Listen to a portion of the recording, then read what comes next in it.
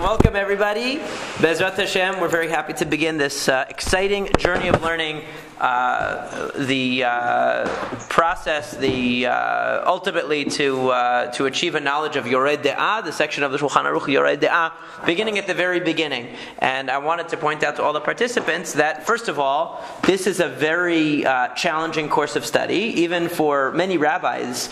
Most Smicha programs don't require Shehita as part of the required study. Only the most outstanding, like Yeshivat Brisk, required that kind of knowledge. So it's really a high bar to set. And the reason why I wanted to set a high bar is because anytime that you're starting anything new, any new program, you really have to prove yourselves a little bit. And so we want to be able to demonstrate that we really know our stuff and that we didn't pass through easily. And sometimes there's so many books, so many programs, so many easy ways around learning the other parts of Yored De'ah that oftentimes they can be looked at as, within the grasp of just anyone. But we're not just anyone, we're special. So therefore we're going to challenge ourselves by setting the bar a little bit higher than some others. But what makes it especially exciting is the practical hands-on component, which you're not going to have anywhere else. And we're very fortunate that we're going to attempt to incorporate in our learning. We're actually going to easy one. Well, you can either bring a friend you'd like to try it on, or we can discuss that later. For now, what I wanted to begin the course with something, I don't want to call it lighter, it's actually deeper. I want to start the course by entering into the subject matter from a bird's eye view, from the view of the Torah, from the view of the Tanakh, from the view of the context in which these halachot appear in the Torah, so we can understand them not just in their technicality, but we have a framework through which to understand the significance of these halachot. And unfortunately, this is an element or a component of studying halacha which is often neglected. So you're again at an advantage in studying it with this added element, that you're going to have not only a knowledge of the practical elements, but you're also going to have a knowledge of the sort of philosophical or biblical context in which they emerge and their deeper meaning, which I think is really eye-opening and fascinating. And the sources that I sent out to everybody included questions and included Marei Mekomot that point you in the direction of appreciating some of these ideas that we're going to explore tonight. I have also a syllabus for next week's class as well, because the schedule, the structure of how we're going to approach this, as I was looking at the vastness of the material and myself feeling slightly overwhelmed, how to, by the prospect of trying to digest this once a week over X number of months, it occurred to me that it might be a more effective strategy to divide it into a two-pronged approach, like I mentioned in the latter emails, which would be that the sources, which are the background sources, such as the Talmudic sources, the Tur, the Bet Yosef, the things that are what I would consider more the basis or the foundation of the subject, we'll do on Mondays. And that will be recorded and available for those who can't make it twice a week, which is understandable. And then on Thursdays, we'll be in Shulchan Aruch. The goal will be to be in the actual Shulchan Aruch, the practical nitty-gritty on Thursdays. So yes, it's an advantage, a vast advantage to know both, because it'll more easily comprehend and process the Shulchan Aruch. If you have all of the background, then I would urge everybody to access those shiurim, even if you can't be here live on both of the days, because it will give you a tremendous advantage in understanding and processing the material. However, sorry, where are you posting them? We're going to figure that out as we. But for the time being, the plan is, only because it's the simplest for me, I'm going to put it on YouTube and in a private setting where only people that I send the link can get it. Eventually, we're going to graduate to something else, because after Pesach, we're going to have our own website. We have a website designer. We got some funding, actually. It's a long story, maybe not that long, but not for the shiur. But we have funding to help us have a real website. So we're going to have our own website, actually, where this will be a lot easier. People will have their own passwords to access media and so on, and we won't have to worry about those issues of it being public, because we want to keep it, not because we're elitists, just because we feel like we want value for what we're investing. So, that being said, but for now, probably on YouTube. And I'll send you the links. We were considering some other possibilities as well. But the key is that the Mondays are going to be the background, Tur Bet Yosef, Talmudic sources, and the Thursdays will be the Shulchan Aruch, Shachtaz, and whatever other relevant sources. And as we go through sources, by the way, I'll introduce them and present them to you so you understand what we're reading. So obviously you know what a Chumash is, what a Rambam is, what Ramban is. I don't have to tell you who those people are, but as we get further into the Shulchan Aruch and the Tur, we're going to find a lot of sources that maybe you're not as familiar with. You don't know who they are, you don't know the biographies of the authors, and so on. And we'll touch upon that a bit as we get closer to that point. But for tonight, what I really wanted to start with was, where does Shechita originally presented in the Torah? Where do we see it? In what context? And how does the mitzvah, did this mitzvah evolve? It's very interesting because this is a mitzvah that evolved historically, as some of the sources show. So we're going to start with Sefer Vayikra, jumping ahead just a few parashiyot Shavua. Anybody who needs a chumash, actually, you can jump into the sanctuary and find a chumash readily available if needed. Oh, Moshe, could you mute your mic because we hear a lot of background noise from you? A lot of scratching. Do you have any Korot Gedolot in there? No, but I have Ramban's here copied. Oh, okay. So, but if you have a chumash, I'll give you the Ramban. I've copied it out of my Ramban HaMinukad, even. So, okay. So this appears actually in Perek Yud Zayin, 17 of Vayikra. And these are parashiyot we're going to be seeing soon in Parashat HaShavua cycle. And parashiyot that are often not paid a terrible amount of attention because they're kind of technical and a little bit abstruse. So let's take a look at what goes on. What we find is that really what is laid out in Parashat Vayikra, in Parashat Harimot, and what's also laid out in Parashat Re'eh are really the foundation of foundations of understanding Shechita, things that we take for granted. Of course, meat has to be nishchat, it has to be slaughtered properly and so on. I mean, it goes without saying, kashrut, that's the backbone of kashrut, otherwise we'd be able to eat halal meat, and we wouldn't need kosher meat. So certainly, it's no question, but where does this come from? So let's take a look at Perek Yud Zayin. Vayidaber Hashem el Moshe lemor, Hashem spoke to Moshe, Daber el Aharon ve'el banav. Now, the context of this, of course, is in the Mishkan. That v'amarta lehem, it says daber laHaron ve'elbanav ve'el kol bnei Israel, speak to Aharon and his sons and all of bnei Israel. V'amarta lehem, ze hadavar, this is the thing. Oh, you got lost. Asher tzivah Hashem lemor, this is the matter that Hashem commanded, saying, Ish mi bet Yisrael, any person from the house of Israel, asher yishchat shor o chesev o ez b'machaneh, who slaughters shor, a bull, kesev, a sheep, or ez, a goat, b'machaneh, in the camp, or asher yishchat michutz ha'machaneh, or he slaughters it outside the camp.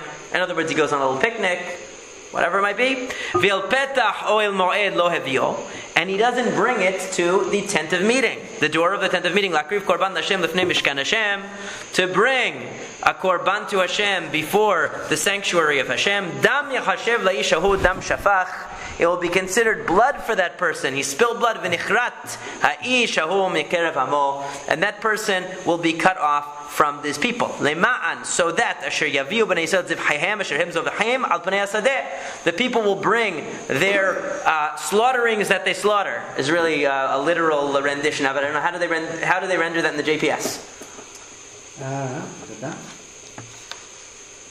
This is in order that the Israelites may bring the sacrifices which they have been making. Okay, well, that's not literal. Okay, all right. I was hoping for something more literal from JPS. Okay, Al B'nei Yisrael, V'yum L'Hashem, and they should bring them to Hashem. That's sometimes worse.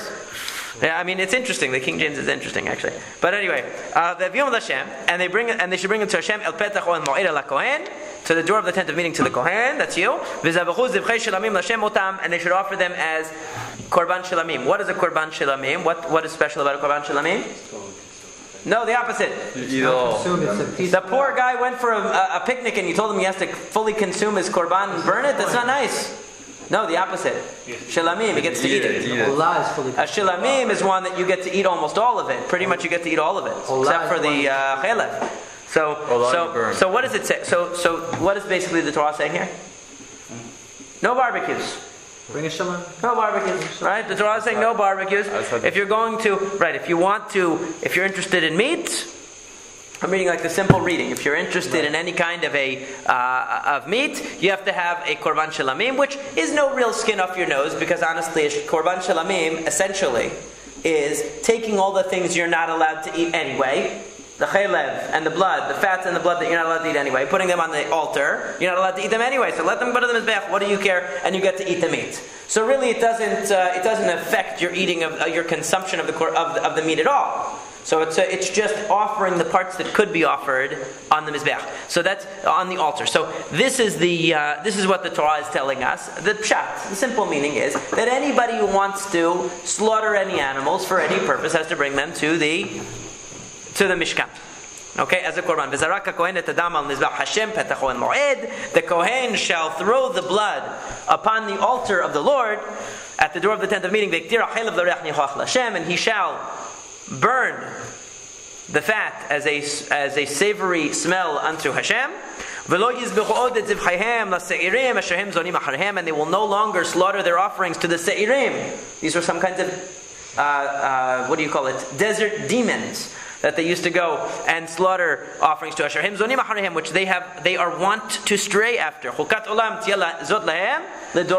This is an eternal statute for them forever, which is not exactly true, because clearly when there's no Mishkan, we do not have to bring all of our animals. But meaning at that time it was an absolute statute. So the point is, there seems to be here, if we read this in the simple straight reading, what we are seeing is that the Torah is telling you that if you want to have any kind of meat, you need to bring a korban to the Mishkan. Correct? And it's also saying that the reason for this was because they would go out into the midbar and do some kind of a strange communing with some sorts of demons. Not that the Jews were necessarily themselves doing that befo'al in actuality at that time. They may or may not have been, but the point was that it was customary to do so. And in order to keep them away from such troublesome behavior, they were commanded to bring this meat to the Mishkan. Yes? Wouldn't the pashat not be any animal? We're going to see, as you see later. Sure, okay, so there we go. Yeah. If you want to eat the meat of these, it's animals that could be a korban. Yeah, that's the simple meat, right?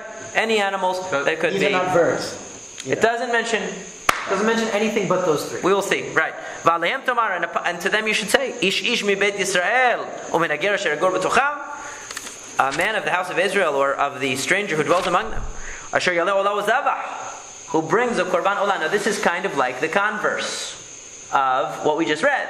Somebody who brings a korban this time. So before you wanted to go on a nice, you were just bringing your family on a Lag BaOmer barbecue, which of course they celebrated even back then, right? Because the Avot kept Lag BaOmer, right? Of course. So you wanted to have a Lag BaOmer barbecue, but the problem is that Moshe Rabbeinu said, no, you have to bring the korban to the Mishkan.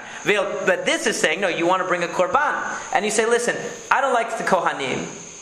Ki kol ha'ida kulam kedoshim, so says Korach, right? I don't need to bring I don't want to benefit the Kohen, right? Right? So therefore, what am I going to do? I'm going to go and offer the korban on my own. So he says, this is called offering a korban bachutz. Okay, ma'aleh b'chutz, maktir b'chutz, which means you went and you offered a korban. So it's not that you went to have a personal barbecue and it wasn't done on the precincts of the Beit HaMikdash or as a korban. It was that you wanted to offer a korban. Okay, and that korban was brought outside of the Beit HaMikdash. I think that's mine actually doing that. Now, so there are two rules. Rule number one is you can't have any meat, or you can't be slaughtering animals unless it's a korban. Rule number two is if you want to do a korban, it has to also be in the Mishkan.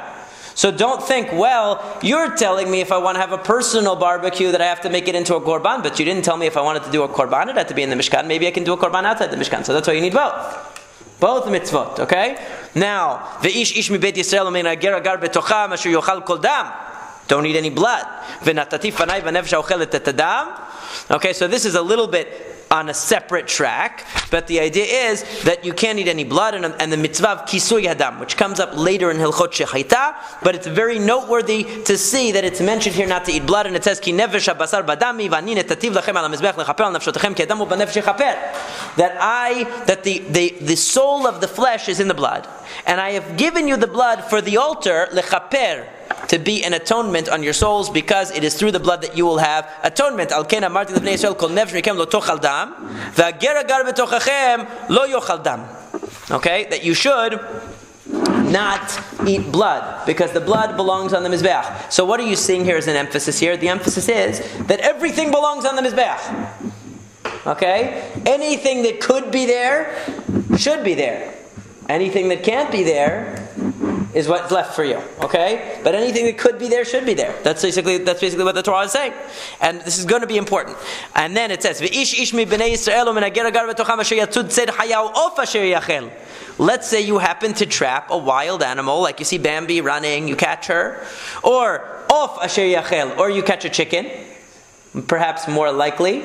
This is what in the Frisco Kid he was able to catch.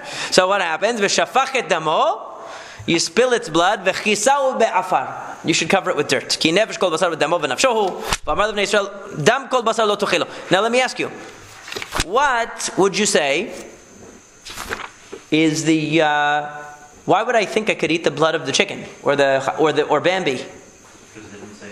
Because it's not for a korban. Because it can't be. Because Bambi can't be a korban. But an off can. So it's Certain types of ofot could.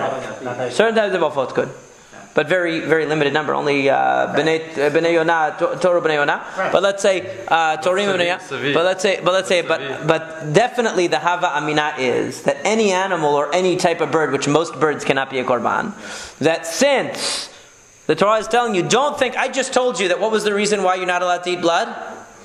Because it goes in the Mizbeach. Oh, so then if I have Bambi blood, that's okay. Because deer, sorry, it sounds terrible. Right. But deer, it can't be on the Mizbeach, so therefore it must be allowed. That's logical. That's very logical. Right? So therefore the Torah says, no. There's a separate prohibition on eating blood. You can't eat blood. And therefore what mitzvah applies to animals? This is interesting. What mitzvah apply? What's the mitzvah? Kisui hadam. You have to cover it. What kind of creatures do you do kisui hadam? Do you do kisui hadam on a goat? No, only on types of animals that can't be a korban. See, it's very interesting. So now I want you to just note that in your brain for a second. Only types of animals that can't be a korban have the mitzvah of kisui hadam. Why? Because you have nowhere else to do with the blood. You have nothing else to do with the blood. In other words, when there's an animal... Now, remember, you're living in the Midbar for a second. Okay, you're a Jew living thousands of years ago in the Midbar. If you have an animal to slaughter, and it is a domesticated animal which could be a korban, then what is it going to be? It's going to be a korban. So therefore, where's the blood going to go? On the Mizbeach. But if you happen to catch a deer, and you want to slaughter that, where's the blood going to go? Well, it can't go on the Mizbeach because it can't be a korban, so where's it going to have to go? You have to cover it. V'chisau be'afar. Okay? That's why that's what the Torah is saying here. It's saying don't think that it's only because of the Mizbeach, because really you can't eat blood even if it's not going to go on the Mizbeach, therefore it must be covered. We're just reading what we call Pshuto Shel Mikra here. You'll see why this is important as we move forward. Ki nefesh kol basar damo v'nafshohu. Because the soul of the animal is tied up with the blood. That's the reason. So there's something inappropriate about eating the blood itself. And then last but not least, then it talks about the nevela and trefa, which of course are the animals that are either die without any kind of slaughter or are damaged. A trefa is a damaged animal that we'll learn a lot more about later on. But as you can see, this is the controlling parasha for many of the mitzvot that relate to shechita and terefot. They're all here in a context which on the surface is not directly relevant to what we would call chulin. It's not directly relevant to mundane animals. It's really primarily discussing the issue of korbanot, the blood of korbanot, and so on, as it applied to the Jews in the Midbar. So one could ask, well, why am I bringing this? But we'll see in a second. Now there are a couple of mefarshim that we said we were going to take a look at here. Does anybody have the sheet in front of them? What was the citation number 1? I have a question. Pasuk 21 and 23. Okay. Is there one for Rashi? Right. Okay. Is the issue that the nefesh and the blood is that include? No, it can't be because this is Vayikra.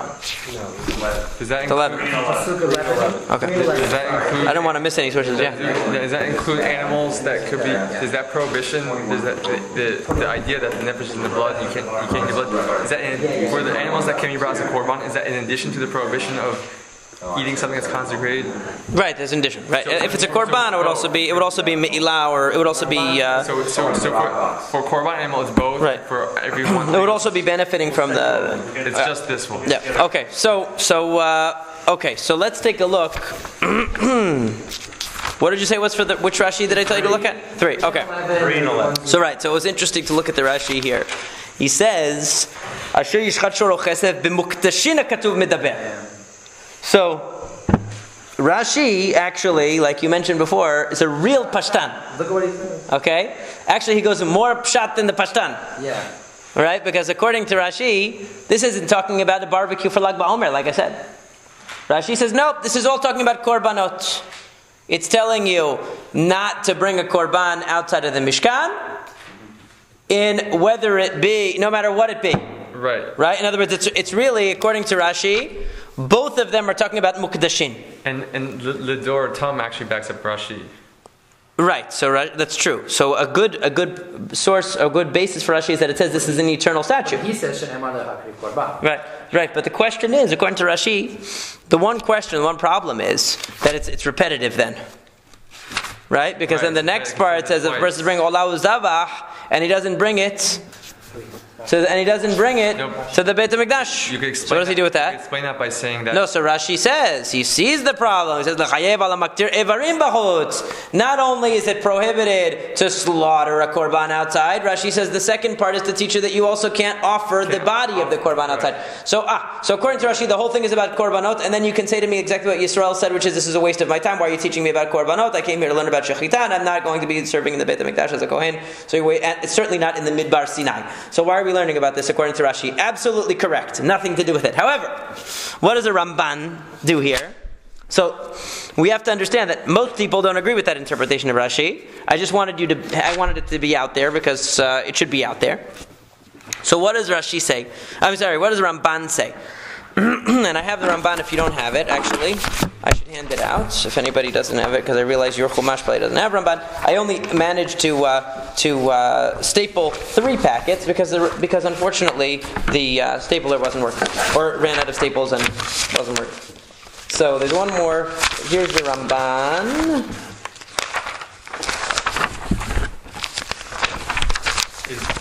Is there also like a difference? You could say like if you designate an animal for korban and you end up not giving it. Oh, you have one? What is that? If you designate an animal for korban but you end up not giving it. That's not a violation. That's a violation of passive one. Okay, so it's not an active one.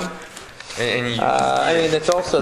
Oh, you can't do that. Right, but could that be the difference between 2 pasukim? It talks about that later. That's in a different pasuk in Dvarim. Okay, now here's a Ramban if anyone needs. Let's take a look at the Ramban and see what he has to say about the pasukim and what light he sheds on it, and how really, when we use the Ramban happens to be like a phenomenal entry point into the whole area. It's amazing. So let's take a look at what he says. And then we're going to take a look at Dvarim, and we're going to take a look at then the Gemara that I had given you to look at.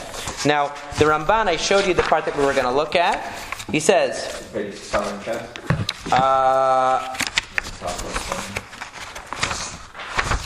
it backwards in here? Yeah. Yep. Yeah, it went backwards in my sheets. Okay. Yes, it is. He says, "V'anachon beparasha," right? Yeah. Mashiz kiru rabotenu. It's Ramban. I have it here. It's Samachtet, the other one. There's another Ramban. It's in here. Here, take this one. Take this one. It's in here.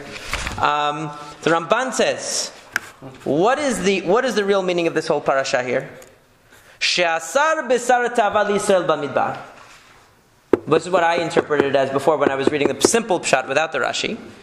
That Hashem prohibited besar ta'ava. What's ta'ava? Everyone's got it. Desire. Right? Desire. Taiva, we call it. Right? Besar ta'ava.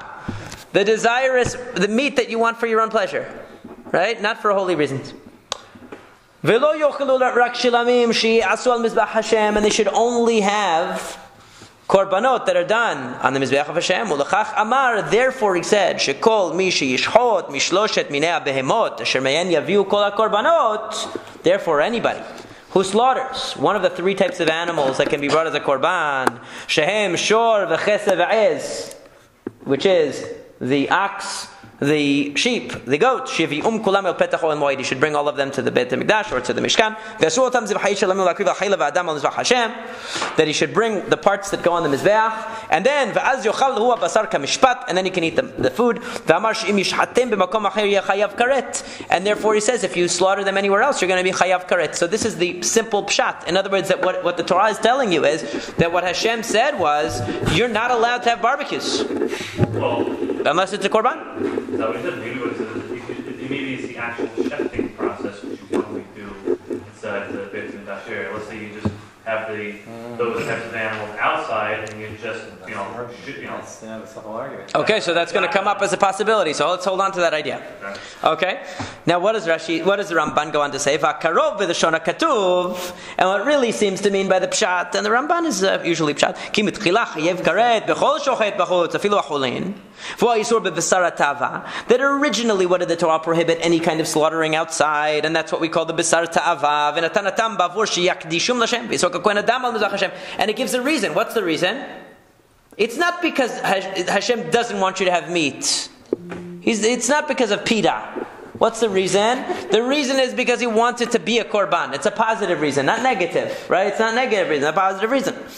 And the Vacharechen is here. שלא יעשה מזבח לשם בחוץ ויקריב עליו השלמים ונזכרים העולה.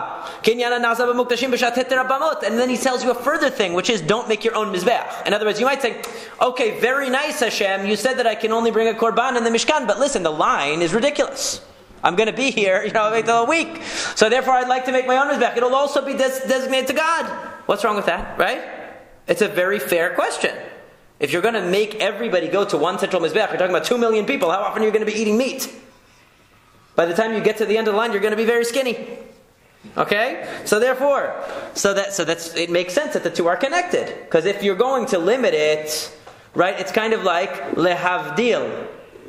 Right? Some kind of communist, you're nationalizing the Mizbeach, but then you won't let me, I can't have my own private eating of meat, it has to be on the Mizbeach, but then you nationalize the Mizbeach, everybody has to come on one. We're going to be waiting like on those old Soviet, rations lines that they used to have waiting on all day. So it's no good. So what happens? So like they used to have in the times of the Bamot, okay? So that's basically the Ramban learns the Pshuto Shel Mikra, that is the Pshat, simplest way of reading. Okay?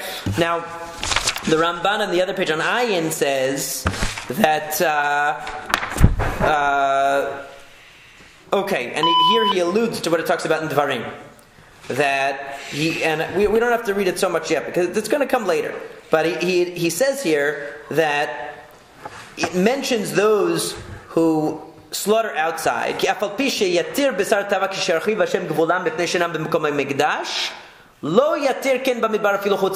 there's no option for personal meat eating outside of the Mishkan in the Midbar. Like as we saw in Parashat Re'eh, what is the Torah's reason for allowing people to slaughter meat anywhere that they want? It's because they're too far from the Mishkan. Ask a person who lives in Haifa, every time he wants to have a piece of bologna, he has to go all the way to Yerushalayim, and it's not going to work. Right, so therefore, Shi'ar Hayiv. So what does he say? V'zeu dato shel Rabbi Yishmael.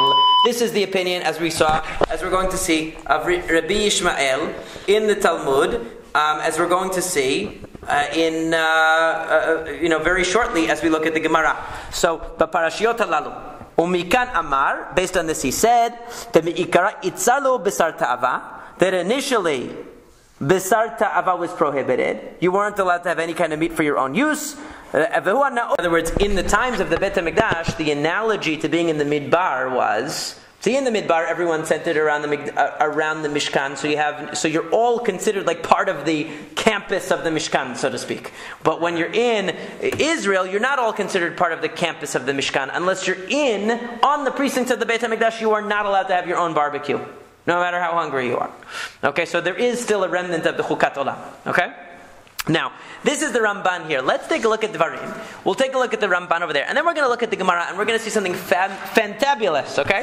But let's first take a look at what the Chumash tells us in Parashat Re'eh, which is very famous change, of course, that the Torah takes in Perek Yud Bet. Now, just as of course, we know that the Parakim in the Torah have absolutely nothing to do with what Hashem intended, but that doesn't, we're not learning the Chumash to learn it completely, really it starts from Pasuk Kaftet in Perek Yud Aleph, which is Vayaki Yavi Hashem Elohecha ela aretz asher ata vashama lirishta.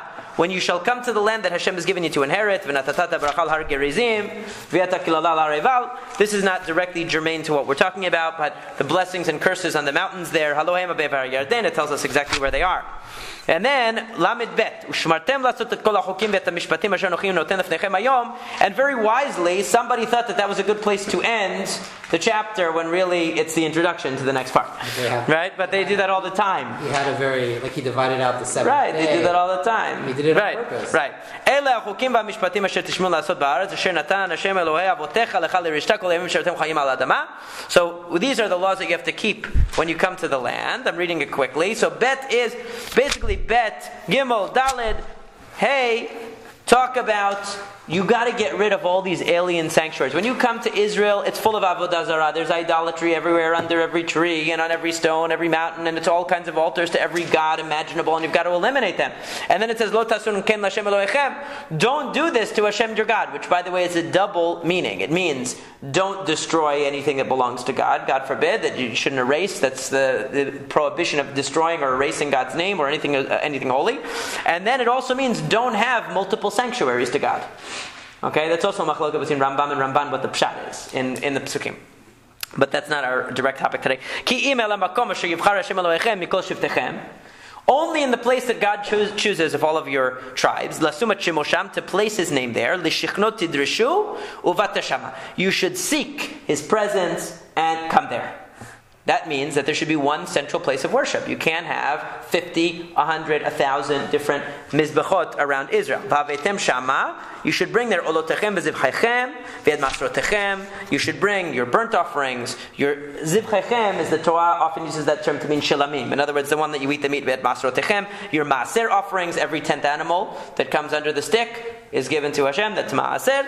V'ed trumat yedchem. And the offerings of your hands, etc., etc. These are all the korbanot. In other words, anything that you have which is called mukdashim, anything which is a sanctified animal, a korban, must be brought to a central place. You can't say, hey, the Canaanim had lots of different places. It's good for business, competition is good for business. You have multiple places open up, you can go to different places. Maybe the customer service is a little bit better in the Haifa Beit HaMikdash, or whatever. So you can't do that. It has to be centralized. You eat there before Hashem your God. Usmachtem, and be happy. So, as God has blessed you. So enjoy. You enjoy yourself. Don't do everything like the way that you want to do it. Okay, in other words, you can't do whatever's right in your eyes like we do today. Now, there's a big discussion of what exactly is he talking about. What were they doing that was so bad? The Mefarshim discuss what does he mean. But, okay, it doesn't, there's a lot of interpretation. I don't want to go into it right now.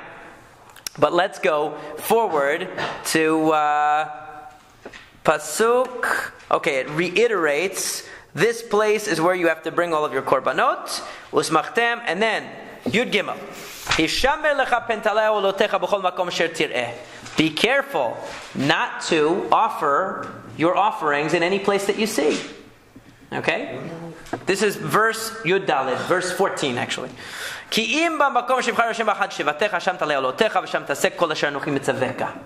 You should go to the place that God chooses in one of your tribes. That's where you should offer your offerings, and that's where you should do what I command you. Now, what is the Torah going to say now? This is Yud Bet Tetvav. Yeah, Yud Bet Tetvav. So, Rag b'cholavat nafshechana, you tell me what is the relevance of this to what we just learned. We just learned a very emphatic, the concept that there are many different places, that when the Jews arrived in the land of Israel, there were many, many different places set up for worship. You have to eliminate those. Don't set up a comparable system of multiple places of worship, but rather have one place of worship. And then the Torah says, don't offer in any place. Rag b'cholavat nafshecha tizbach v'yachalta vasar. But anywhere you want. Okay? At your heart's desire, you can slaughter and eat meat. According to the blessing that God gave you in all of your gates. You could be impure, you could be pure. Just like animals that are chayot. In other words, your animals that you slaughter in Tel Aviv, for example, are not considered to be holy. You could slaughter an animal in Tel Aviv. It'll be just like the tzvi, just like your deer. Okay? Just like the, what do they call the ayal in English? It's a, what? A heart? Heart. Heart, right. So, right. So the, kayala, right. So yeah. So the, so rak adam lo tochelu. So what is the chidush here? First of all, what's the chidush? What the Torah is following the logic here. What is the Torah saying? What's the logic here? Moshe Rabbeinu is giving a speech to the people, exhorting them on this. What's the logic? Now he's telling you can slaughter animals in any place. What was your Hava Aminah before? But you couldn't, unless you were bringing a korban. And the only place you could bring a korban was at the Mikdash. And you can only slaughter it in the Beit Mikdash. You just went on 10, 20 psukim telling me don't slaughter in every place, don't slaughter in every place, don't slaughter in every place, right? And now all of a sudden you tell me what? So what might you think? Oh, it's going to be just like in the old days. Just like when we were in the Midbar, we have to go only to the Beit HaMikdash. But it's what which animals is he talking about? That's any kind. No, but the animals that he's mentioning now are different animals than he was mentioning before. No, it's saying that they're going to be katzavi v'chaya. Oh, okay. Right? So, in other words, it means that you no longer have any restrictions. In other words, you might have thought, oh, you're telling me don't offer in any place. Just like you told me in the Midbar. We just read in Vayikra. Don't go offering korbanot outside. Oh, everything has to be only in the central place. Well, if it has to be in the central place, maybe that also means I can't do a barbecue in my house. Maybe that also means I can't do any kind of meat processing outside of the Beit HaMikdash, like it was in the Midbar. So that's why it says no. But you can have personal meat wherever you want. So in other words, because you might have thought, oh, up till now we've been associating the two; they're the same. I mean, a korban. There's no such thing as eating meat except for a korban, right? That's been the rule up till now. This undermines Rashi's. We're putting aside Rashi because it's definitely not he's the pshat according to nobody. Right, so okay. I can't do that. We can't cover every pshat. So we're sticking with the main one. So, but according to the way pretty much everybody learns it. Okay. So what the Torah is saying is, up till now you've been identifying meat with korban. There's no in between. And meat eating with korban. Meat eating with korban and meat with korban, so therefore now you're telling me you can't offer a korban in any old place. Well, if I can't offer a korban in any old place, what does that mean? That I shouldn't be able to have a barbecue in any old place either, because isn't it the same thing? So therefore the Torah is telling you, no, according to whatever your desire, you can eat in any place, and you don't have to think it's something holy, just like the way that you eat a deer, and you don't have to be tahor to eat a deer, because it's not a korban. You don't have to be tahor to eat your 999 hot dogs or whatever. But hold on. Brands, I want to get some advertising money. In Vayikra, we had two pesukim, one just for Shehita and one for korbanot. So right. We already had the distinction before. What do you mean? We had the distinction. One for chulin and one for korbanot. So now the Torah is saying korbanot, the rule still applies. So you might say, oh, well, if korbanot, the rule still applies, that you have to only go to the central place, maybe that means also that the rule still applies about chulin. Right. Okay. So no, that you're allowed to do. So it's a change of policy coming out of the central office here. Okay? Rak adam lo tochelo. However, Hadam, so what might you think then? Ari was always the troublesome guy in the back of the class. So Moshe Rabbeinu says, well, you don't have the rule. Remember the rule that we had about that everything had to be a korban and all that? Well, we're lifting the rule because now it's going to be too hard. So Ari, of course, says, oh, well, if it's not a korban anymore, and therefore you're saying that all of these animals that are being slaughtered in Tel Aviv and all over the place, they don't have to be brought as a korban, so we can eat the blood then, right? Because you're saying that they're no longer korbanot. And what was the whole reason we weren't supposed to eat the blood of those animals? Because they belong on the Mizbeach.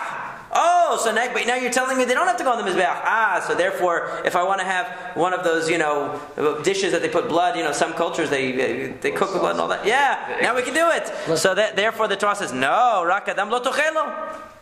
You still have to spill out the blood. Ala aretz tishpechenu kamayim. Okay, very interesting. It doesn't say do kisui hadam. It doesn't say cover the blood. It says spill it out. You don't have to spill it out like water. You don't have to cover it. You don't have to cover it. You don't have to. Right. So you could, but meaning there's no mitzvah. So with a deer, you actually have to cover it. Because the deer's blood, the logic behind it, I'm just giving what they call ta'amad dikra. Okay?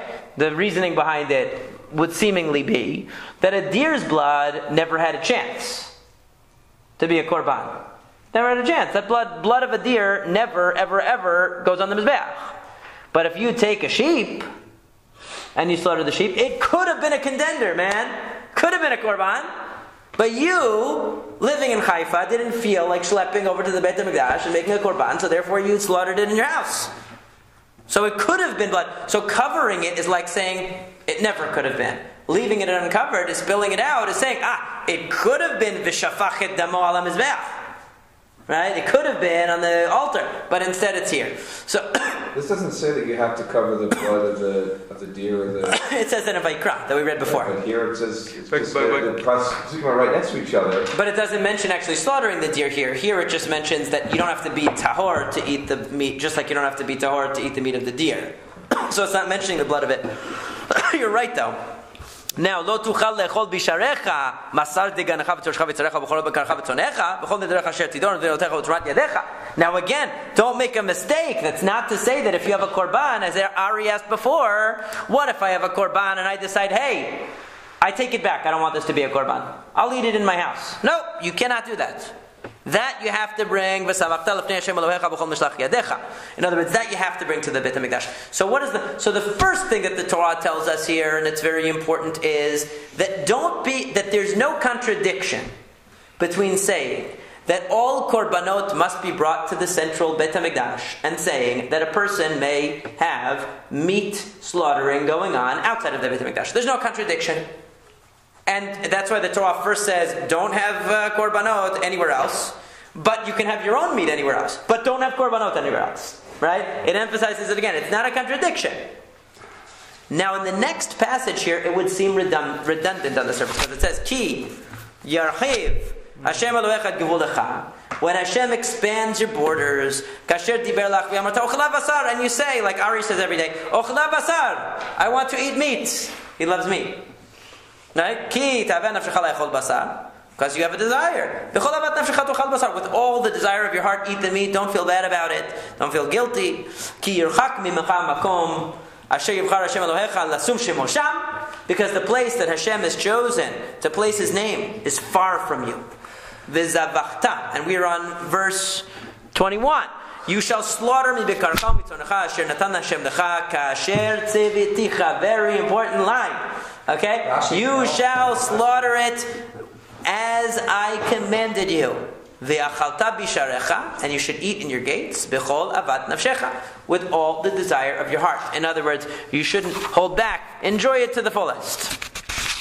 And then it goes on to repeat what we saw before, that just the same way that you eat the deer and the heart, the same way you can eat it the same way, meaning you don't have to be tahor. It's not a korban, just don't eat the blood. Now, didn't we see this already? And then in Pasuk Kafvav, it says, Rak kadeshecha sheyu lecha undarecha tisau vatal makom sheyivchar Hashem. Only the korbanot you have to bring to the Beit HaMikdash. And in 27, ve'asita olotecha basar ve'adam al mizrach Hashem Elohecha. That you have to bring. So what's going on? It's a little repetitive. Is it repetitive? Right. That's talking about korban shalamim. Right. So korban shalamim. So it again says you can eat as much meat as you want. However, kadeshecha, if you have korbanot, you must bring them up to the central place that we said before, and you have to offer them there, and you have to, and everything has to go on the mizbeach, as we already said, and don't eat the blood. What we just read before this was that you can slaughter it outside of the mizbeach, but this is saying that there's a special way to slaughter it. You got to do it. Right, that's true. So that's the new thing is kasher tziviticha for sure. But it's even more than that, because in the previous parashia, the previous section, the concern of the Torah is different. The concern of the Torah is allowing slaughter in various places compromise the centrality of the Beit HaMikdash, because we just emphasized to you how important it is. Moshe Rabbeinu just emphasized how important it is that only the central Beit HaMikdash should be a place where korbanot are brought, and you should not have multiple outposts. So therefore you might think you can't have multiple outposts, and boy would that be easier for the Vad, if they didn't have to supervise all these meat restaurants, so they would be very happy. So so you don't have multiple outposts, because, in other words, you might think it's going to compromise. So the first half of the discussion is really dealing with the problem of a threat to the centrality of the Beit HaMikdash. The second piece is not talking about the threat to the centrality of the Beit HaMikdash, but the inyan itself of eating meat that is not a korban. The legitimacy of eating meat that is not a korban. Independently of whether that is or isn't going to take away, is or isn't going to confuse people and make them think that they can bring a korban outside of the Beit HaMikdash. Okay? So that's a separate issue. Now we're talking about the concept itself of eating meat outside the Beit HaMikdash and the legitimacy of that. And that's why it says when Hashem expands your borders, you can eat b'chol avat nafshecha. Don't say, I feel guilty and I really shouldn't do this, I really should bring it as a korban. No, there's no guilt involved. It's a blessing that Hashem has expanded your borders and you don't have to bring it. And therefore, however, the key term is kasher tziviticha.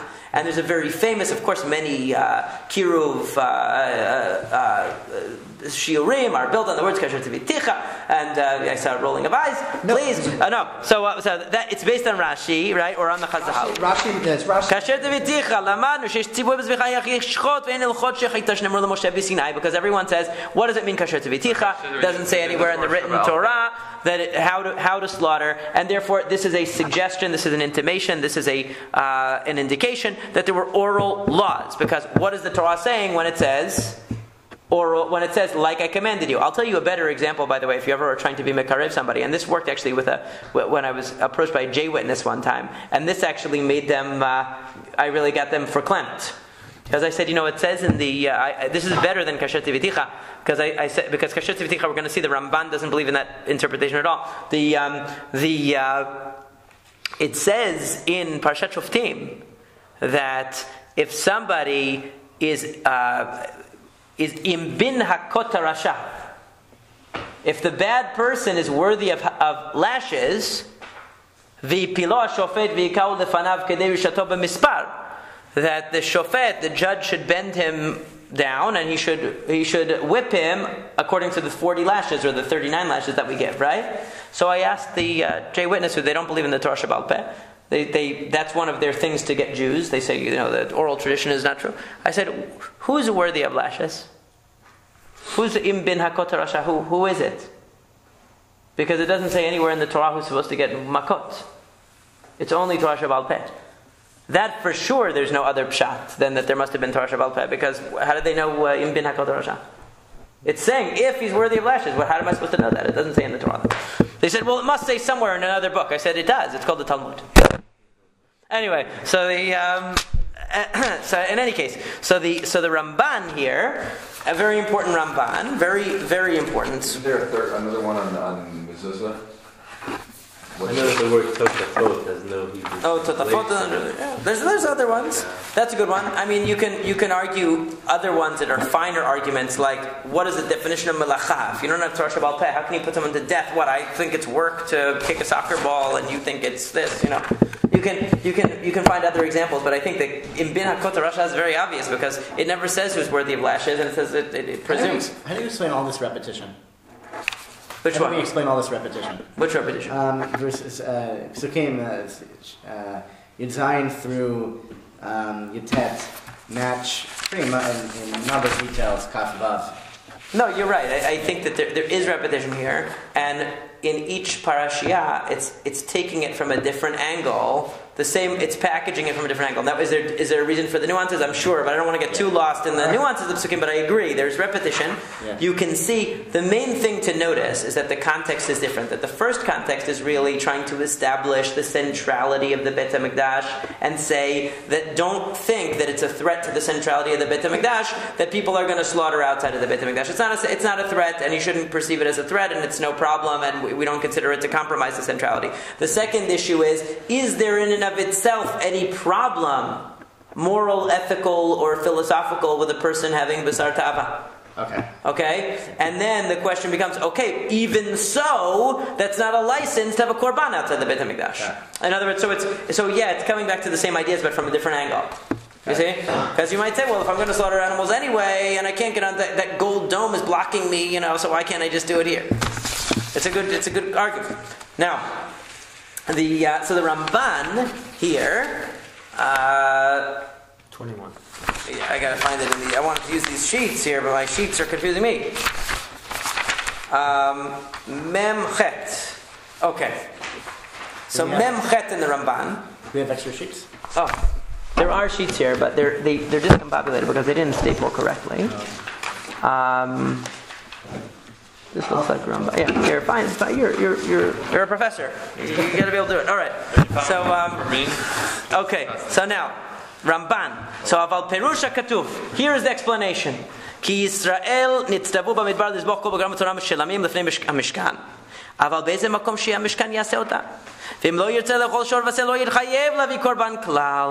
that's, first of all, the point is that in the Mishkan, they were obligated to bring any korban or any animal that they wanted to slaughter to the Mishkan, but they didn't have any obligation of korbanot, the Ramban says. There was no obligation of personal korbanot in the Midbar. That's just somewhat of a side point that is just interesting to know. The main point is on the next page, which is Memtet. He says,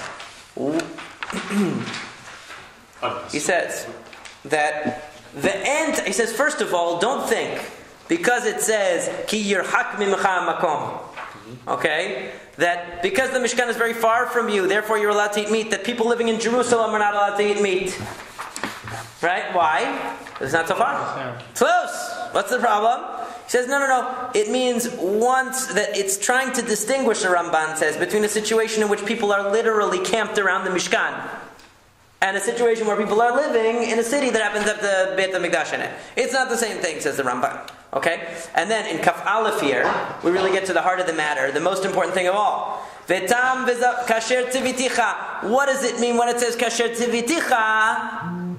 That as I commanded you, where does it say what? So, and he quotes, of course, the Chazal that Rashi alluded to, which is Al Peh Mehalacha LeMoshe MiSinai. This is what God commanded orally to Moses at Sinai, which is the simanim that have to be cut. That means the esophagus and the trachea. Esophagus is veshet, kaneh is trachea, windpipe. Okay, that you have to have two of them sliced in an animal and one sliced in a bird. Okay, that's halacha. So that is what the Ramban says. He says, however, the Ramban is going to give us a different interpretation. Okay? So he says, okay, he tells you what shechita means. Now take a look at the next side. So now he says, I'm on this part. Up here. Second side of Memtet. That everything that they originally ate had to be korban shilamim ve'emshechutim k'mishpat korbanot, and they had to be slaughtered like the way of a korban. Ve'ata kesheba le'atir b'sar chulin, and now Hashem is coming to give you a license to slaughter animals that are not korbanot. So what does it say? V'zavachta mibekarcha u'mitzonecha kasher tziviticha. You should slaughter them like I commanded you, and now the Ramban adds two words. Bihyotam korbanot. Like I commanded you when they were korbanot. In other words, the Ramban says, you don't need to make reference to any Torah Shebal Peh here. Why? Because it doesn't mean kasher tiviticha, like I commanded you orally. It means like I commanded you regarding korbanot, that you have to slaughter from the throat. Okay? It says that in... Because shechita means, the Ramban said right before, shechita is throat, nechira is from the neck. Do we have the Radak here? Or arifa. Do we have the I might have it in my office. I think nechira was puncturing the... It could be any. Puncturing the esophagus. Eli was saying it's puncturing from the neck. From the neck, usually means from the neck. Eli was saying it's puncturing as from the neck. opposed to slash. So he says, v'tochalotam chulin. So the Ramban's interpretation of kasher tiviticha is very, very controversial, because it goes against, this very enshrined belief that kasher tiviticha means like I commanded you in the Torah Shebal Peh. The Ramban says actually, literally what it means in the Pshat is like I commanded you with korbanot. In other words, when they were korbanot, you had to do shechita. You couldn't just kill it however you want, shoot it or whatever. So the same thing is you have to slaughter it, kasher tiviticha. I'm not changing the way that you slaughter it. I'm just telling you that it doesn't have to be a korban. But we didn't get the details with the korban either, did we? He's not denying that there's Torah Shebal Peh about shechita. He's just saying that might not be what the word means. It's not necessary to understand. In other words, that might not be what kasher tiviticha means. I know. I'm saying the example still stands because you're just translating it one step out. You go back. No, I know. But now there's a lot more Ramban here, and because we're already running along, I don't want to go into the whole Ramban, even though it's really interesting and very fascinating. The part that I think is important is he says because he cites that the whole thing about ofim because he says that shestaveh Moshe al hushat al hakaneh ve'al rov echad ba'of. Right, he mentions that the Torah so he mentions that as being that right. the part of the Torah Shabbat Peh. The Torah Shabbat Peh that's what. But then he says you don't really have to come on to Torah Shabbat Peh. Right. So then he goes into the Tzvi Va'ayal and what that means really, and I don't want to get too far into the Ramban because I want to do something even more fundamental than that, which is get to this piece of Gemara so we can conclude soon because I don't want to keep you here all night, even though I'd love to. I'd love to be here all night learning with you until the morning.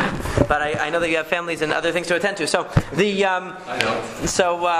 in any case, so far what we see is a prohibition on animals outside of this context of Korban, and then we have a resurgence of the idea of partaking of animals outside the context of Korban. And you have the Ramban here, who is very interestingly saying to us that when the Torah says kasher tziviticha, that you should slaughter animals kasher tziviticha, which is, by the way, that is the mitzvah of Shehita. That's the only place that the mitzvah of Shehita appears. V'zavachta kasher tziviticha. Thou shalt slaughter as I commanded you. The Ramban is saying, what does it mean as I commanded you? If we were to translate that according to the Ramban, it means you should slaughter your animals the same way I commanded you to slaughter korbanot. That's what the Ramban is saying it literally means. And we're going to see that there's a very strong basis for this in other halachot as we move forward. So let's take a look at a little piece of Talmud. I know the little piece of Talmud is a challenge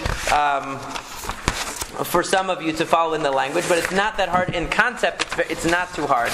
This is in Chulin. It's 16b, I believe, is the English right number, but I'm just reading it from the Hebrew here because I am English. I'm not good at English. I can't do the English. So, and you have the Steinsaltz too, which is nice. Steinsaltz is good. So anyway, in any case, what we find is something really, really noteworthy and remarkable, and then we're going to see the Rambam weighs on this too, in on this issue. We have a big, what we call dispute or machloket between Rabbi Yishmael and Rabbi Akiva in understanding this entire thing that we just learned tonight. Okay?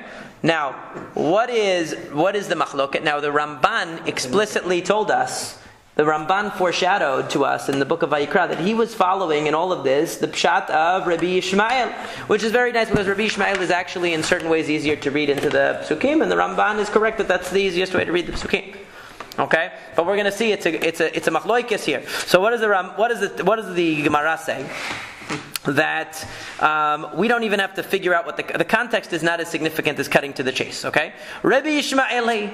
This is Rabbi Yishmael. Now, the reason why the Gemara came on to this, Sorry, one line? I don't know. 1, 2, 3, 4, 5, 6, 7, 8, 9, 10, 11, 12, about 12 lines from the bottom.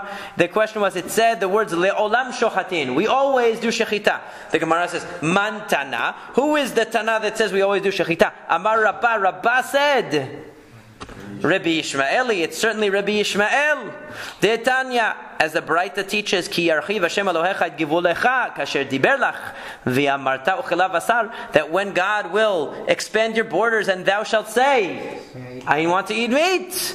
Okay, as we just read, that's in Parashat Re'eh. What does Rabbi Yishmael say? Rabbi Yishmael says, Rabbi Yishmael omer lo ba hakatuv. Scripture has not come.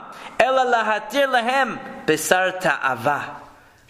But to permit for them the pleasurable meat. What does that mean? Shebatchila ne'esar lahem besar ta'ava. Because as we saw in Parashat Acharemot in the beginning, ne'esar lahem besar ta'ava, they were not permitted to have meat that they wanted to enjoy. It was not allowed. And then what happened? Once they entered into the land, they were allowed to eat meat as they desired. Now that they've been exiled from the land of Israel, perhaps we will suggest that it should return to its original State of prohibition, because we are not in the land of Israel. Maybe it was only in the land of Israel you're allowed to have meat. Maybe outside the land of Israel we shouldn't be able to have meat. The answer is no. Lekach shaninu le'olam shochatin. That's why it says we always have shechita. In other words, according to Rabbi Ishmael, basically, as we're going to see, I'm foreshadowing a little bit Rabbi Akiva's position, but according to Rabbi Ishmael, there was never a time in Jewish history where it was kosher to have meat that wasn't slaughtered according to shechita. There was never such a time. Okay, so therefore, le'olam shochatin is correct. You always had to do shechita in the midbar. You always had to do shechita in Israel. You have to do shechita today. So Rabbi Ishmael says. However, the Gemara says, wait a second. Matkifla Rav Yosef. Rav Yosef raised an objection, as he often does in the Talmud. Hay le'olam shochatin. Le'olam shochatin ve'ochelin mi ba'ilei. Why does it say le'olam shochatin? It should say we always do shechita and eat. We'll see why he says this in a second.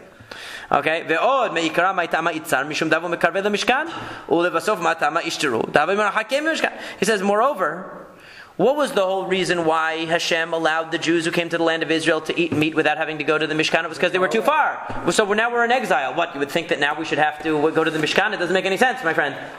That doesn't make any sense.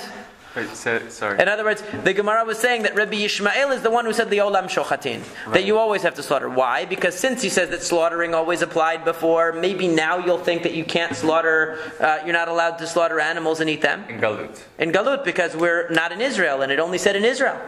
So he says, but wait a second, number one, it doesn't say you can always slaughter and eat, meaning, according to that, the real key point is that you would never be allowed to eat meat. At all. According to, if being in exile means you can't eat meat. Right? That would, number one. Number two, according to Rabbi Ishmael, what would the logic be that the prohibition should return after they leave Israel? Things are even worse now. We don't even have a Mishkan. Right. So therefore the Gemara says, we're going to dispose of that opinion, and we're going to go to the opinion of Rabbi Akiva. Certainly today we're too far from the Mishkan. Ella Amar Rav Yosef, Rabbi Akivahi. Rather it's Rabbi Akiva. Now the point here is not to understand what they're bringing Rabbi Ishmael and Rabbi Akiva to prove, but rather just to understand the positions of Rabbi Ishmael and Rabbi Akiva respectively. Now, what is the position? Tanya, as it says in the Braita. Ki yirhak mimecha makom. Rabbi Akiva Omer, Lo ba hakatuv. Scripture has not come. Ella, is that what it says? Scripture, probably in English, right? Ella le'esor lahen b'sar nehira. You see, Rabbi Akiva turns everything that we learned so far a little bit upside down. He says, no, you misunderstand. What happened was that in the Midbar, you didn't have to do shechita. Who said you had to do shechita? It only said that for korbanot. Well, what are you talking about, Rabbi Akiva? Rashi's position? No, this is we're going to see. Hold on. So what? So what does he say? Because he says shebatchila hutalen basar nechira. Because in the beginning you were allowed to eat non-slaughtered meat. And then when they came to Israel, they weren't allowed to do that anymore. Okay, so. Very interesting. So therefore you might think, now that we're in exile, we should be allowed to do it again. Because we're not in... Right? Because we're not in the land of Israel. So, lakach shaninu le'olam shochatin. That's why it has to teach you always have to slaughter. So what's the point?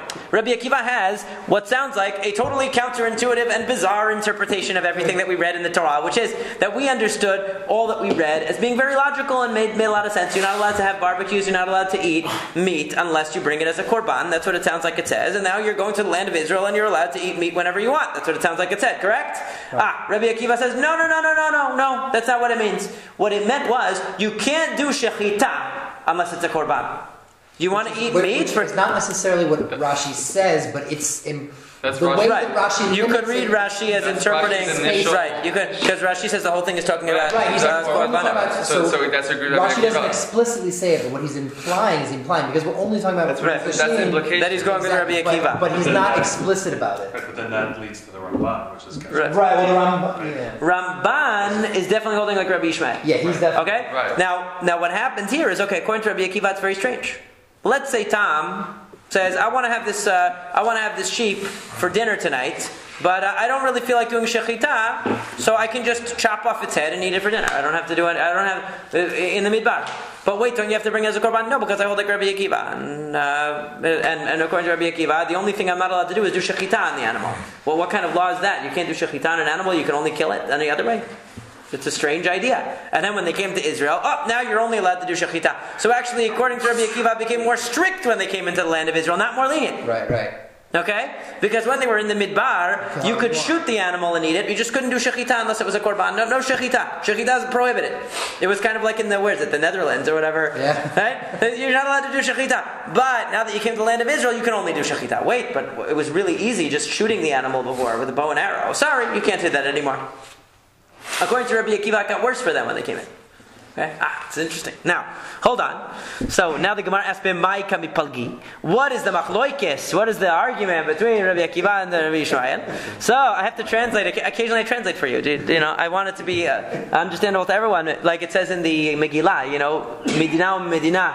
Yeah. Every nation according to its language. Right. Yeah. So Rabbi Akiva savar b'sar ta'ava lo itzar klal. Rabbi Akiva said there was never a problem having meat. You want meat? Have meat. It's no problem. There was never a concept of a prohibition on bisar ta'ava, on meat for pleasure. No such thing. Okay? Rabbi Ishmael savar bisar nechira lo ishtarik klal. And Rabbi Ishmael said there was never a time that you could eat meat that wasn't slaughtered properly. So now you come to an impasse here, because what was the change then? So therefore, so Rabbi Ishmael and the Gemara goes through, and it's interesting to look at the back and forth. I mean, how do they understand the different Pesukim, and how do they understand the different ideas here, and what's the status of, according to Rabbi Ishmael, according to Rabbi Akiva, if you had shot the animal with a bow and arrow, and then you brought that meat into the land of Israel, would it become prohibited when you entered the precincts of the land of Israel? Or would it still be, permitted, because at the time that it was done, it was permitted? So that's what Rabbi Yirmiyah always asks, in the Talmud, he's famous, right? He's famous for asking such questions. It's like the question of here, whether you're allowed to bring from Baltimore, kosher meat becomes prohibited when it comes into Rockville. It's a gezerah. Yeah, b'sar chutz. We have that too. These two positions aren't mutually exclusive.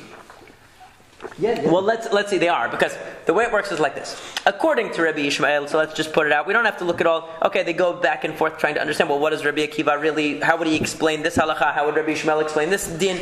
And we can look at it, and you can look at it on your own time. But I don't want to go too into the details because it's not important. I just want to let me just try to summarize very simply what the basic difference is. According to Rabbi Ishmael, there was never a time that the Jews were allowed to eat meat that wasn't slaughtered with shechita. Never. What was restricted in the midbar was that you weren't allowed to eat any meat other than a korban. Okay? There was no personal meat eating. So therefore, until they came to Israel. Of animals that could be korbanot. Of animals that could be korbanot. No, that's Rabbi Ishmael. Rabbi Akiva says, no. There were two different types of meat. Right. If for some reason you wanted to do shechita, it had to only be a korban. That was korban only. You want to bow and arrow your animal? You want to bludgeon it? I don't know, whatever you want to do. That might not be nice, but it's fine as long as it's not a korban. You're allowed to do it. Now, when they came to Eretz Yisrael, according to Rabbi Akiva, it changed. Rabbi Ishmael says, what changed? Nothing changed about shechita, because when they were in the desert, they could only use shechita. Now that they're coming to Israel, they're going to use shechita. What's the difference? It doesn't have to be a korban. So, according to Rabbi Akiva, what changed? In the desert, if you wanted to just have your friends over for a little barbecue, you just can't do shechita. Or you could not do shechita in the midbar, according to Rabbi Akiva, unless it was a korban. So you could do a non-shechita. But when you came to Israel, now you could only do shechita. Anytime you would have meat, you would have a problem, because in the Torah it says nevilah trefa. Right. So what's considered a nevilah? What's considered trefa? Right. So would it be considered? Right. No. So the Gemara asks here that question, right? Because it asks, wouldn't it be? Because the question is, ditznan hashochet v'nitnabla biyado. So if a person is, if a person is slaughtering and it becomes nevilah. Okay, v'hanocher, or a person who punctures it or whatever, patur milechasot. So why doesn't he have to cover the blood? In other words, according to Rabbi Akiva, basically what we say in the midbar, that wasn't considered to be nevelah. Nevelah was only when it dropped dead, like a regular what nevelah literally means, right? If you killed it according to a recognized way, that's not nevelah, according to Rabbi Akiva. He would say in the midbar. Now it is, right? So very interesting. So Rabbi Akiva's position always go for the one that makes no sense, right? This doesn't make any sense. It's very difficult to understand. Now, what's even more remarkable is Rambam takes Rabbi Akiva like it's obvious pshat. So what does Rambam say? I'm going to read to you. It says, when the Jews were in the Midbar, they didn't have any mitzvah of shechitat chulin. This is Rambam, Perek Dalet of Hilchot Shehita, in Halacha Yud Zayin. So when the Jews were in the Midbar, they didn't have a mitzvah of slaughtering chulin. Ela hayu nocharin o shochatin v'ochlin kishar hagoyim. They could do whatever they want. They could slaughter it of shechita with the throat. They could do it from behind the neck, like anyone else. That was before there was any halacha. Then They didn't have to talk about the mitzvah, talk about the chaim. They would say it's quick. We'll do it quick. I mean, that's a matter of degree, not of kind. So, of course, they couldn't torture the animal. And they were commanded in the midbar that shechita could only be done for korbanot. Interesting. You want to do shechita? I don't know why. You like it better? It has to be a korban. Okay? But then, but a person who wanted to just kill the animal in some other way and eat it, that was fine. That was totally fine. There was such a time as a time where it was permitted to eat what we would consider today absolutely treif meat. Okay? Now,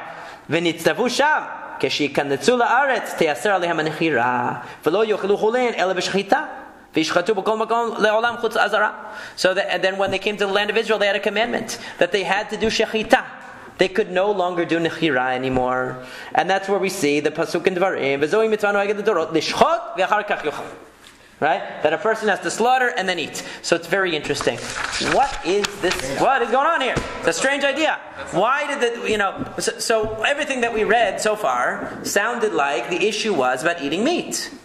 Now, and moreover, like I mentioned, so what we see here is a breakdown that Ramban is following Rabbi Ishmael. The Rambam is following Rabbi Akiva. Rashi seems to also lean towards Rabbi Akiva from the way that he explains the psukim. Okay, so but what is the idea here?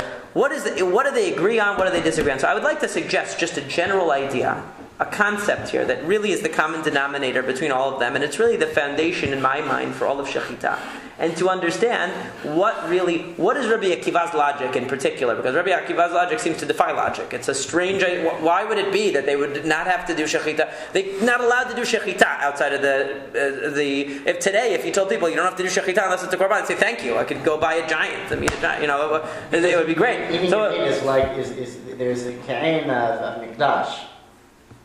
Yeah. Even when you slaughter, once you're in Eretz Israel, it's almost like there's the shechita was expanded. Yeah, you can have it however you want, but there's something special about shechita that we are Jews. We eat meat. It separates us from let's say non-Jews. Kodesh. And notice that the Rambam says kechol hagoyim. They would eat whatever they wanted, kechol hagoyim. So, what's the idea? What is really, if we look just at the Torah shebichtav, and this is the most eye-opening part of it, and then you can see where Rabbi Yishmael and Rabbi Akiva fall in this discussion, okay? The fundamental point is that the Torah is trying to make every animal that you eat as much like a korban as it could be. That's the sense that you get. In other words, that's what the Torah is struggling with. Now that you're going to be in the land of Israel. In other words, when you were in the Midbar, you were in the presence of God all the time, and you had the Mishkan there all the time. Now you're going to be distant from it. So, some way we want to, since you're not going to have a regular experience of Korbanot anymore, because you're going to be distant from it, the idea of Kodesh, we want to incorporate that idea of Kedusha into your regular eating of meat. You see, that's the idea. That's why it's saying, don't eat the blood though, and don't eat the chelev. In other words, don't eat the parts that would have gone onto the Mizbeach. Even in animals that are of the species, right, that would go on the Mizbeach, don't eat them. And if there are animals that have blood that's similar to animal blood, cover it. Right? So in other words, there's a connection, even in the animals that are chulin, back to the Beit HaMikdash. You also see this particularly on Yom Tov, because the mitzvah on Yom Tov to eat meat is because of Simchat Yom Tov that used to be the Korban Shilamim. We don't have Korban Shilamim, so we just eat regular meat. So everyone asks on the Rambam, how could that be the mitzvah? The mitzvah was Shilamim. There's no Shilamim. So the idea is, but our meat is as close to Shilamim as you could get.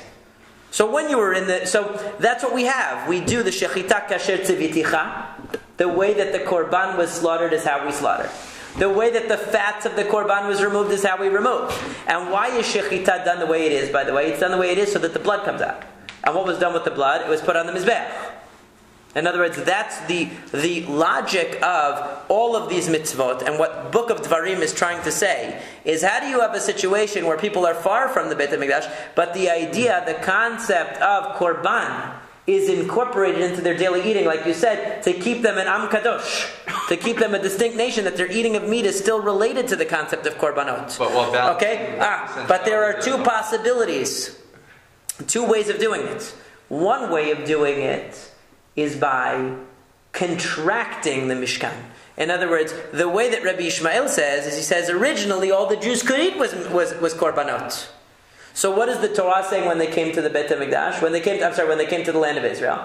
Now the Beit HaMikdash is contracted more. You can eat meat whenever you want. It still has to be exactly like a korban. There's no change in the way you prepare the meat. It's still shechita like it was before. You're still removing the chaylev like you were before. You're still not eating the blood like you were before. Okay? But now it doesn't have to be actually brought as a korban. So what happened was that a certain amount of the restriction was lifted. The Kedusha of the Beit HaMikdash was circumscribed a little bit more. Okay, whereas according to Rabbi Akiva, it's exactly the opposite.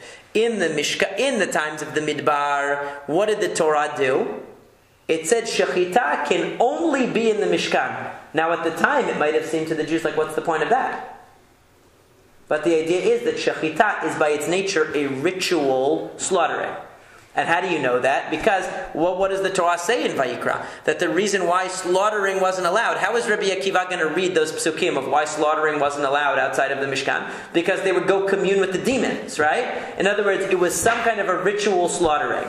Ritual slaughtering can only be done in the Mishkan. Only in the Mishkan. So then what happens when you come to Eretz Yisrael? What does the Torah say? Now, ritual slaughtering is all that can be done. So how does the Torah manage to keep a feeling of Mishkan, or keep a feeling of Korban when we come to the land of Israel? It's not by constricting something, it's by expanding something. It's by saying that mechanism that was only allowed in Mishkan is now only allowed everywhere. The only thing allowed everywhere. The only thing allowed at all. That's why it also says in between that you have to get rid of all of the idols. Right. So there's that kind of. In other words, that's a very good point. That's a very good point. So you're eliminating, in other words, that's a very good point. So that problem of having basar ta'ava or of having slaughtering, whatever you might say it is, outside of the Mishkan because of the attraction of idolatry could still be a problem in the land of Israel if they didn't first get rid of the idols. You're absolutely right. Yeah, it still is. It still is. Right. And we know Shaul also. So the concept here is, though, it's a very beautiful idea that Shechita, when we look at Shechita, what we're really looking at is a ritual slaughtering which is derived from the mechanisms of the Beit HaMikdash. And the purpose of it, essentially, from what we can see from Torah Shebechtav, whether according to the Ramban or according to the Rambam, was to preserve a sense of Kedusha, even in Chulin, even in the animals that were not actually Korbanot. We come as close as possible to a Korban, even with those animals. That's the whole idea of it. And so therefore we could see why, as I mentioned in one of the questions, this is why Masechet Chulin is in the same seder as Kodashim. Why is Masechet Chulin, why is the tractate about mundane animals together with all the laws of Korbanot? Because really it's a derivative. What? So the one thing that I was saying there was that according to the question was how that according to the Ramban, the issue was more of an isur of eating. Yeah. Okay, it was an isur of eating basar. Of course you can only eat meat that's slaughtered. That's not a question, but you can't eat basar ta'ava. So really the Ramban, if you were writing the Mishnah Torah, would have put the laws in machalot asurot. Because really it was a prohibition on eating. But according to the Rambam, Shechita is a separate thing. because Shechita is the mechanism by which the Mishkan's laws were extended onto regular basar. Okay? So that's the way that it works. According to Rabbi Akiva, the way that it works was the Torah specifically said nobody can use this mechanism except for the Mishkan. And then when you come to Israel, and now nobody can do any mechanism except for this. What is that saying? Everywhere is the Mishkan, in a certain sense. You're extending the provenance of the Mishkan to many places by saying that. Okay? Whereas according to Rabbi Ishmael, it was a relaxing of the rule. The original rule was it was actually a korban. Yeah. Now it's virtually a korban because you really are allowed to eat it whenever you want. So it was actually relaxing. Both agree on the concept that the meat that you're eating, in other words, the Torah is clearly trying to convey this idea that the meat that you're eating is supposed to be connected to the idea of a korban. And one of the ways in which that's accomplished is through Shechita, for sure. The only question is, was Shechita, like Rabbi Akiva says, extended onto all of these animals only when they came to the land of Israel, in order to, so to speak, expand the provenance of the Mishkan to every place? In order to emphasize and underscore that idea on purpose, so that people would feel that transition from a time where there was a distinction between Mishkan and my personal use. And now there's no distinction, meaning that even my personal use is an extension in some way of Mishkan. Or was it that originally it actually had to be a korban, and now it doesn't actually have to be a korban, it just has to be like a virtual korban? Okay, but in both, according to both, there is the idea of keeping the sense of Kedusha, of korbanness, implicit in the eating of Basar Chulin. And that's really what we see when we see Shechita. We're going to see this concept come up many times in the Hilchot Shechita, that there's a sense of a consecration in Shechita. That there's a constant reference back to the halachot of Kodashim, of Korbanot, in the framework of Shechita. And we can understand now why. Because according to everyone, this idea of Shechita is really an artifact of, or an element of, the avodah of the Beit HaMikdash, which is transplanted into kashrut. And what's the irony of it? What's the only avodah in the Beit HaMikdash that doesn't have to be done by a kohen? Shechita. Now you can understand why. Because the halacha has to be consistent. If really Shechita is going to be a direct borrowing of the halachot of the Beit HaMikdash, right? And we want to take the halakha of the Beit HaMikdash and implement it in regular meat. So if the law in the Beit HaMikdash was that only a kohen could slaughter, we would have a lot of problems. So you see that the halakha was consistent and made an exception, said that that's not really part of the avodah.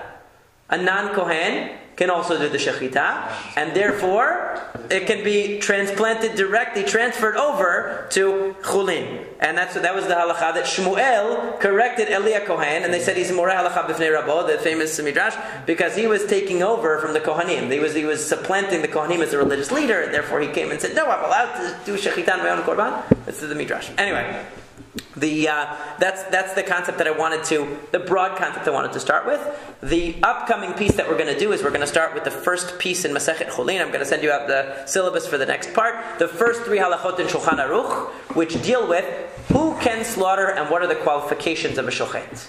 Okay? That's the first 3 halachot of Shulchan Aruch. So Be'ezrat Hashem, on Monday what we're going to do is the first 2 dapim actually of Masechet Chulin, which are all one sugya. It's very quick actually, it's very simple. We're going to do the beginning of the Tur Bet Yosef in Hilchot Shechita to familiarize ourselves with the basic contours of the area. And then on Thursday we're going to do the actual Shulchan Aruch, Shach and Taz commentaries about this issue, and we're going to learn about the whole idea of certification for being a shochet and how that evolved historically and so on. It's very interesting.